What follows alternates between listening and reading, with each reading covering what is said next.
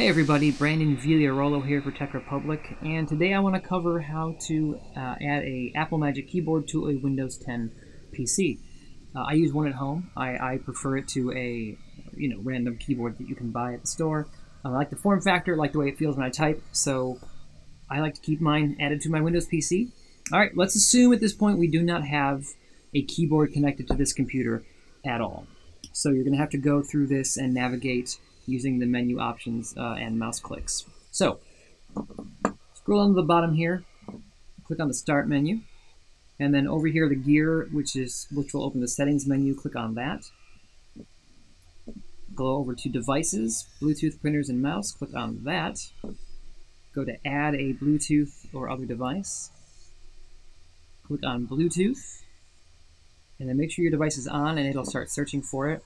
Click on Magic Keyboard to add it. And you obviously can't see the pin on the keyboard since it doesn't have a screen, so just hit connect. And there you go.